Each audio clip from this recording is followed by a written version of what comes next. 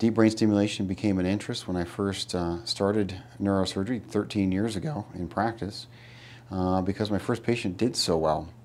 But I spent the better part of my career since that time perfecting that surgery so that the complication rates can be lower and that the patients can do better.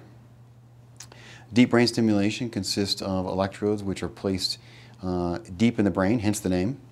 Those electrodes are placed in different structures, typically an area of the thalamus called the VIM, or an area of the basal ganglia called the globus pallidus internus, or an area under the thalamus called the subthalamic nucleus. What all of those features, or all those areas, have in common is that they're really tiny. So the goal of the surgery is to insert those electrodes into those areas highly accurately. Now, in the past, the best way to do that was with a patient awake. By having somebody awake, we could fine-tune just exactly the right location by testing them neurologically during the procedure. What we've realized over time is what we gain by that testing, we lose in precision of the surgery. For example, if we open up a hole on top of the head, air gets in the brain moves around. That air is called pneumocephalus, and that leads to inaccuracy. Now we can do the surgery asleep in a much more highly precise manner using a robot in the operating room with a live CT guiding our electrode to exactly where we want it. What we've demonstrated is that we can achieve an accuracy more than twice as good as we could back when we did the surgeries awake. There have been some other unpredicted benefits of that. One of them is a lower infection rate. In the past, infection rates were very high and in fact quoted as around 3.5%. That may not seem high, but it is very high when you understand you have to take the entire system out and redo the whole surgery a number of weeks later after antibiotics. In our practice, our infection rate is well under 0.3% per side, better than 10 times less chance for an infection than the national average. The most common reason we do deep brain stimulation here at Neurosurgery 1 and nationwide is to treat Parkinson's disease. A long time ago, we would wait until the disease got very bad before we'd intervene. But now we intervene quite a bit earlier. In fact, the FDA recommends moving forward with deep brain stimulation about 4 years after the symptoms first start and a few months after your symptoms fluctuate up and down with medications. That's considerably earlier than we would have ever moved forward in the past.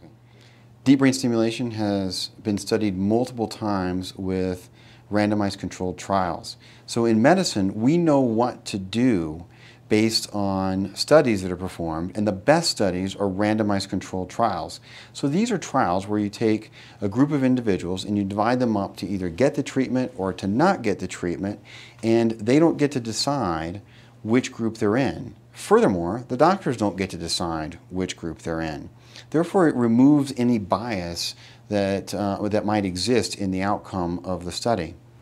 Even better is a blinded study such that the doctor doing the evaluation doesn't know whether they had the surgery or not.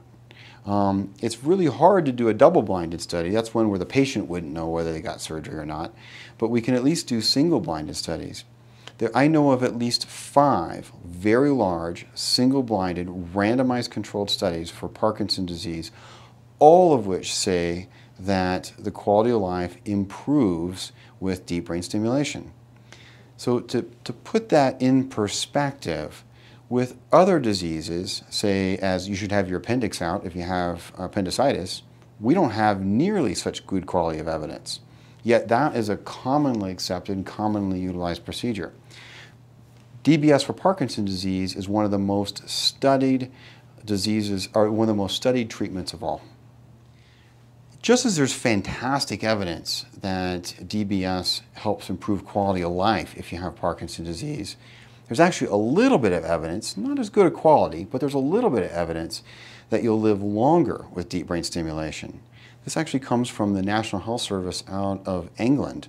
What they did is they offered DBS in around 2001 to a large number of individuals, just like we did here in the United States. It was approved here in the United States in 2002 by the FDA. Then what they did 10 years later is they called up all the families or all the patients, and they found out, well, how well is that person doing? And what they were interested was not their quality of life in this case, but whether they were alive or not. And they found that there was a 40% greater chance of being alive 10 years later had you selected to have deep brain stimulation. Now, that's not a randomized controlled trial, and randomized controlled trials are our best evidence.